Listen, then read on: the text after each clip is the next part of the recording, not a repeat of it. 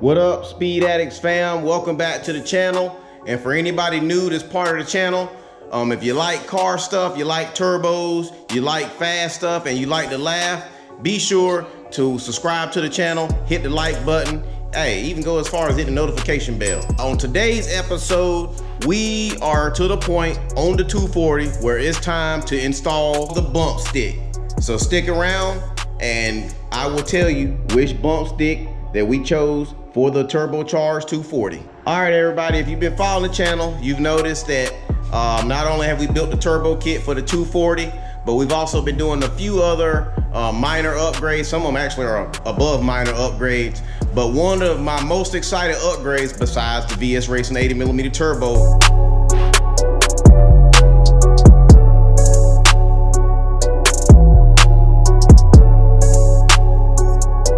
is this. Wow, my Summit Racing camshaft. Summit Racing, if you don't know them, I mean, these guys have been around in the car market for the longest time. They haven't really been much of a use to me because I'm an import guy. Like I said, before the V8, I had an RB25. They ain't selling nothing for no Nissan Skyline motor. But now that I got a V8, I'm pretty excited because now I can feel like I'm part of the crew, meaning that I can order stuff for my car off of their website. So one of the items that I bought was a performance camshaft. Camshaft that I chose is the Summit Racing SUM, the 8716. So AKA the turbocharged stage 3 camshaft. Talking to the information team over there at Summit, told them what my setup was. They recommended this. There's a lot of numbers and a lot of information on here. I got a Garner, North Carolina education, so I'm not real good with numbers, but I do know that this 231 intake and a 234 exhaust is gonna be nice for top end RPM. And then I also know that this 115 load separation, it might not have that chop like the 2J got, but it's still gonna get the job done. And also with the camshaft, let me show you what else I got.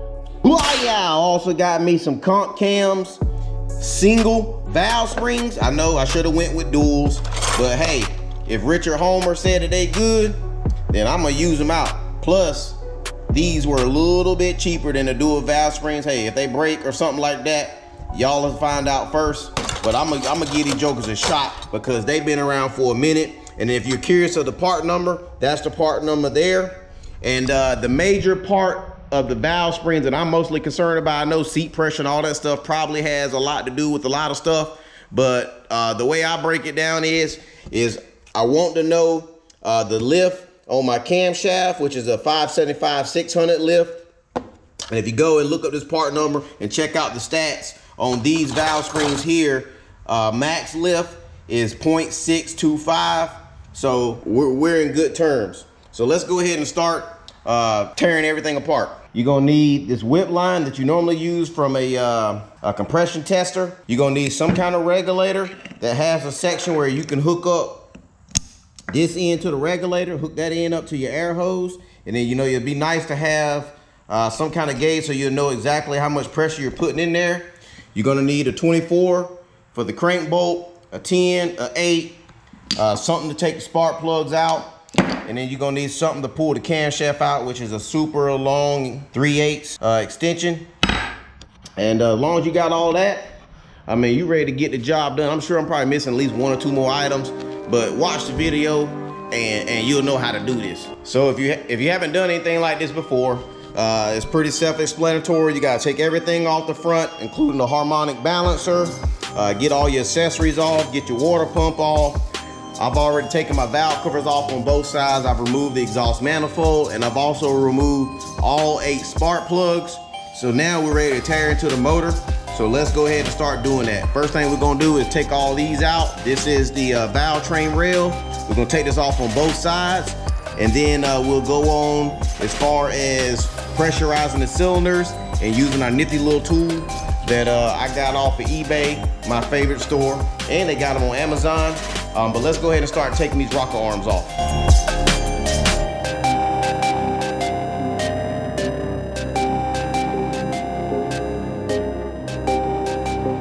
Actually, you know what? I think I'm jumping a little bit far ahead. I probably can do it in the order I'm trying to do it in now, but I want to put this thing at TDC first.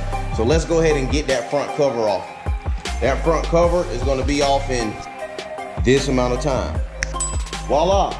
I've always seen jokers do that on YouTube, so I kind of always wanted to do it. But now that we got that on there, we need to line this mark up with the mark that I got to look up real quick because I don't know where that mark is.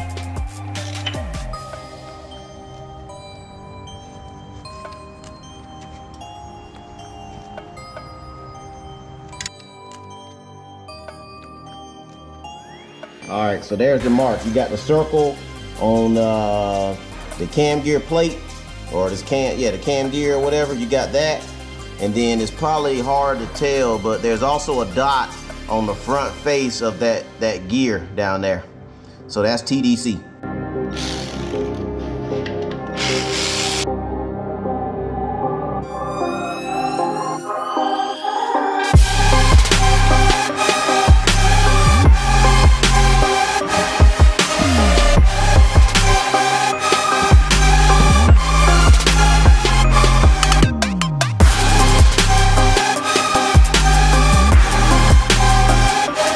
Now that we have everything taken apart, now it's time to bust these 3 bolts loose and to take this off. I'm probably gonna go the extra mile, and I'm probably gonna make a couple of marks on this cam gear and the chain so that I know that it's gonna go back together exactly how I took it apart. That's just the OCD in me, but I don't think it's necessary. I mean, the chain can kind of go on anyway as long as you got them 2 dots lined up. But I'm gonna take this off, and I'm kind of gonna let the chain just droop for the most part.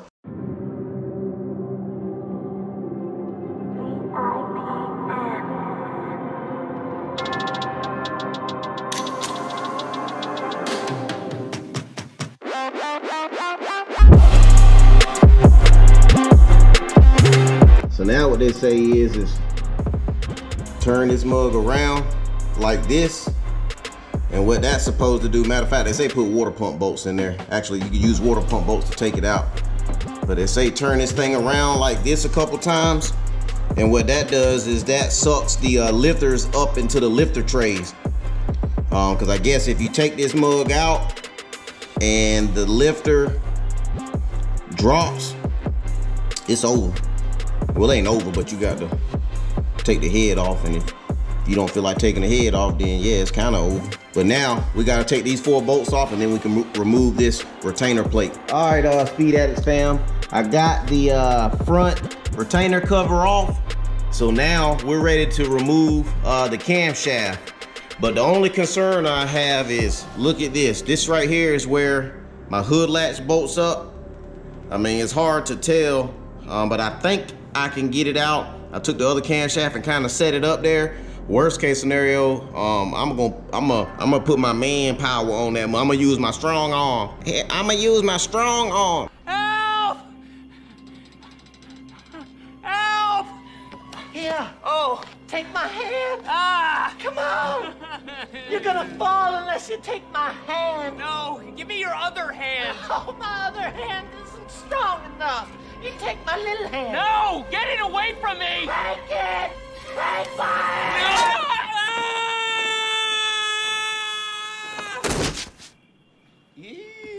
Man, I'm gonna bend this mug up. If I had to, I'd cut this puppy off and regrind it and weld it back together. But let's see how smooth and swift we can get that camshaft out. And also, the known trick in the LS community is water pump bolts, because they're the same thread pitch, but they're way longer. And then this is what this is for too. That comes in handy. I don't know how long this is, but I mean, it's about 2 feet. What you do is you can slide that down in the middle like that. Bottom that joker out. Oh, hold on. And then that's the wrong sound effect. And then yeah, we're gonna pull this mug out. So wish me luck. Give it a couple more spins. Make sure them lifter buckets is where they belong.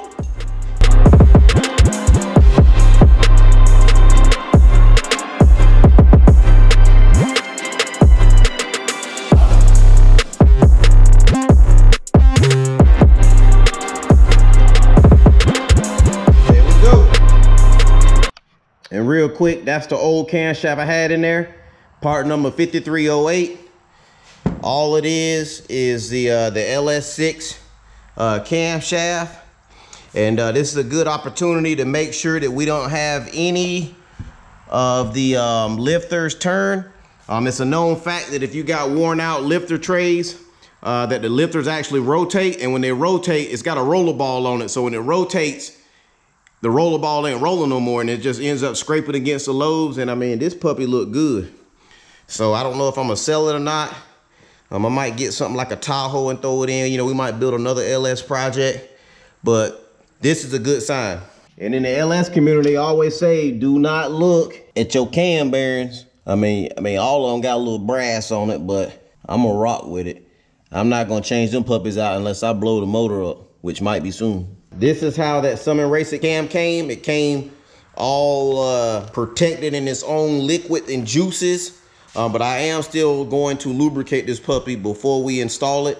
And this is what I'm gonna use. This is some leftover stuff that I had back when I built my RB Federal Mogul. I don't know, that junk sound like it's European, so I'm gonna say it's pretty daggone good. Oh, it's seal power. But yeah, we're gonna splash a little bit of that on there, and then we're gonna slap that camshaft back into 240. So I pulled it out the bag, and like, look at that. It's like a wax or something. So I don't know if it's like some kind of special oil formula or something they put on the cam when they grind it.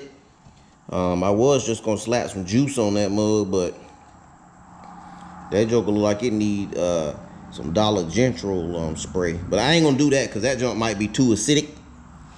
But I am gonna make a little love to this boomstick and try to see if I can clean some of this junk off. Cause see, look at that.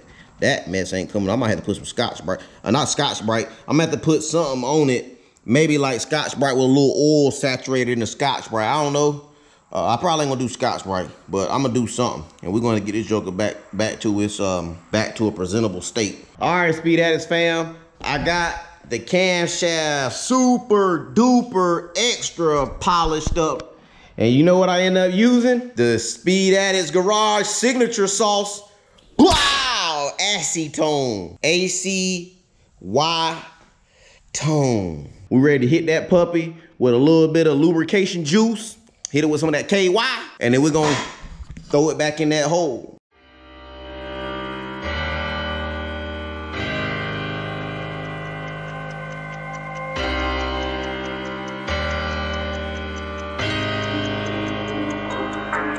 And real quick too, let's talk about this retainer plate. It's a known fact that these go bad, and it's a good idea to replace it. That seal right there, you can't tell, but if you run your finger across it, it ain't got much of a bump on it. And that oil is gonna come in through one side, it's gonna go across, and then it goes out the other side. Basically, it goes from one side of the block to the other.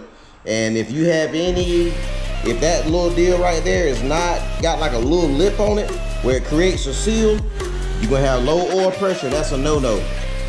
So I went over there and bought one of these cam retainer plates, ICT billet. They come with these little torque recess bolt. I don't know if I like this, to be honest with you. I mean, you can tell it's got this dry finish. It's got that little like doo-doo on the backside right there, and then look at that. I mean, it's like all smushed out and junk. I don't know. I don't like it, but I'm gonna use it because it's got a bigger lip on it than the other one. And it better not rust, man. If it rusts and I pull this mud back apart and it's nasty or something, I'm calling you out, ICT billet. I don't care if you is made in the USA. But whatever, it was cheap. So that's why I bought it. We're gonna see if cheap works out. Went ahead and put everything back together. Hold on, it's got a smudge on this thing. All right, Speed Addicts fam, I went ahead and put the retainer back on. ICT did not come with any torque specs, so I went ahead and torqued it to factory specs, which is 18 foot-pounds. Put a little Loctite on these three here. Hit those with my little 1/4-inch Milwaukee. Got all my lines matched up, which don't really matter. What matters is the dot and the dot, which those match up as well. And the one thing I want to add before I put all this back together is I got me some black RTV or gasket maker. Anytime you got 3 areas coming to one, you need to use this. And so what I'm talking about is you got the block, you got the oil pan, and then you're gonna have that front cover seal. anytime you got 3 pieces meeting together, same thing like for valve covers, you need to put you a little bead of that black stuff. Black Lives Matter. And nah, I might take that out because I don't want no drama. And so I'm gonna put a little bit right here, put a little right here, and I'm gonna slide that cover back on real gently like, and then we can go ahead and start putting on the valve springs, our cam valve springs. Now we're to the point where we're ready to remove these LS6 valve springs, and we're ready to install our cam springs. So let me show you the tool that I purchased that's hopefully gonna get the job done quick and effective. Wow! So what I have here is the dual valve spring installer kit. I don't know if that's the real name of it, but that's what we're gonna call it on this episode of SpeedaddixGarage. But basically, make a long story short, it bolts up, and then when you tighten up that nut there, it basically compresses the valve spring so that you can remove the keepers. So let's go ahead and set up our air, put a little pressure on the cylinder, and let's see how this works. All right, guys, that's the purpose of the gauge. As you can tell, we got 60 PSI. I got it screwed into there. You can hear a little bit of the hissing of the blow by or whatever. So let's hook that tool up to here and let's try it out.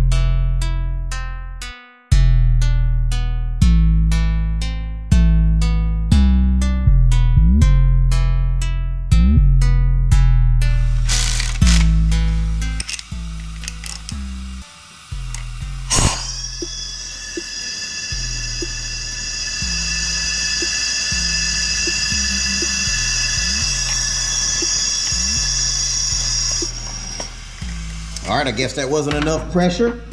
So let's go up to 70. See if that works.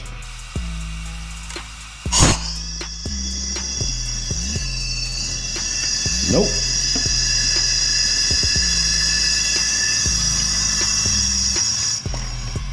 All right, let's try 80.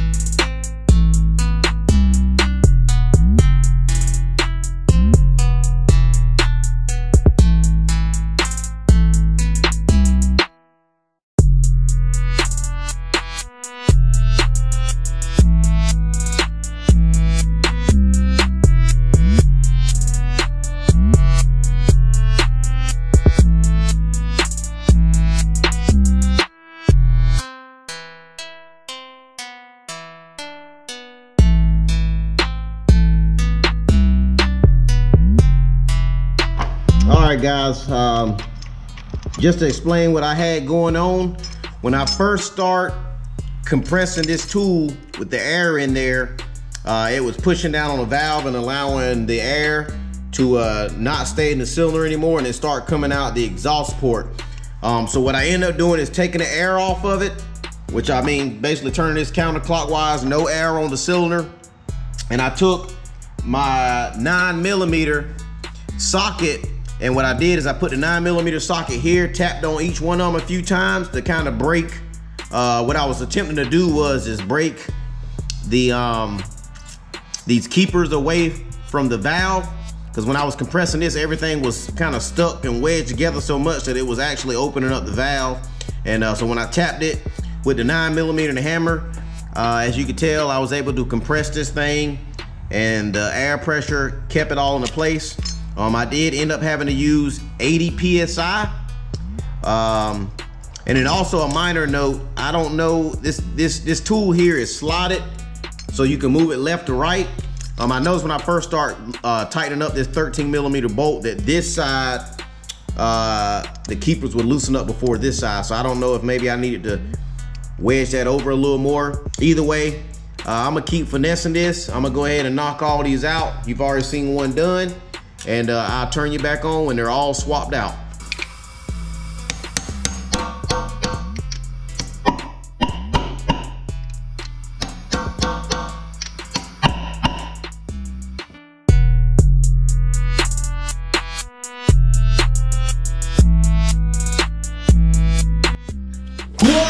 Look at the finished product. That little pretty blue is gone, and we back to that natural machine look.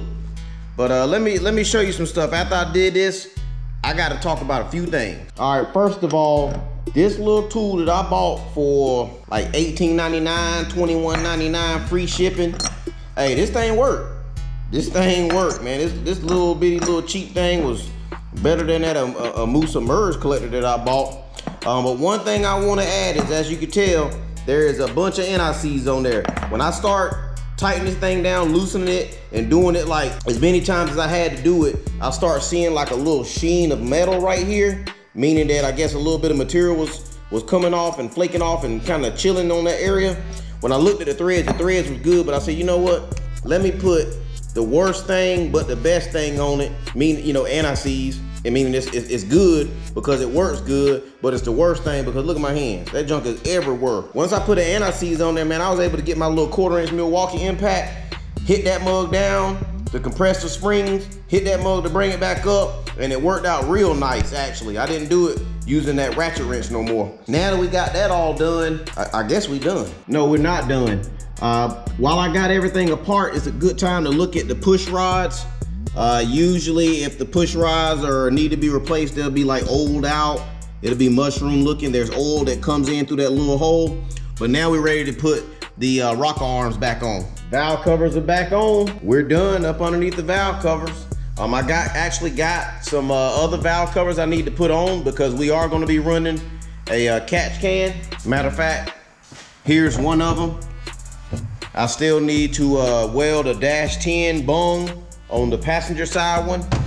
I'm actually gonna probably weld it like right there. But I ran out of argon. Should be picking up some more argon tomorrow. So there will be some more welding. And plus I need argon to finish welding the intercooler piping. I got to modify the cold side. And then we also got to upgrade the intercooler. I don't know if I'm gonna put it on or not. I probably won't because I don't think I'm gonna need it. But I do want to go ahead and put on the harmonic balancer, and then I want to go ahead and also put on my water pump as well.